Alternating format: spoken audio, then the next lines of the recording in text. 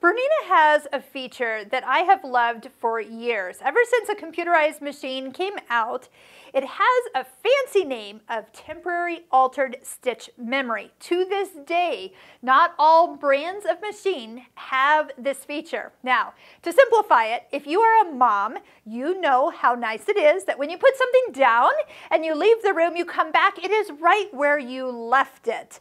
And that's what I'm going to show you about some of the stitch alterations that you can make and how this is such a pleasure. We're talking about, let's say we want the stitch that we're working on, we're just going to do it on the straight stitch, and today I need it to be just a little longer. So I'm going to move it out to a 3 millimeter long. I can see I've changed it because the numbers turn yellow.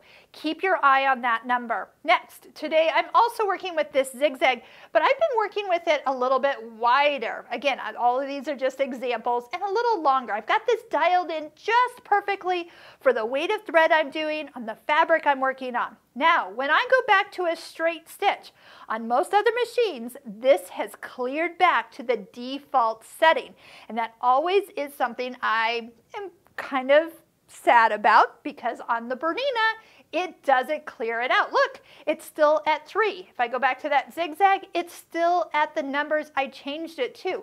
Every single stitch could be adjusted, length, width, needle position, and even some of the functions in the information area, such as like a mirror image or other things. When you go to another stitch, you will find that it's right where you left it until you turn the machine off.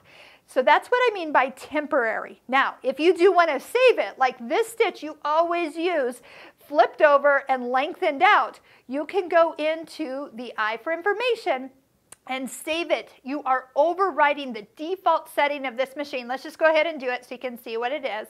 So now when I turn this machine on and I pick this stitch, it will be that setting. I have changed it, and you can go back and turn that off. I mean, you don't have to keep it forever. You just unsave it. That's what that means. And you notice everything kind of turns back to a normal color instead of the yellow numbers.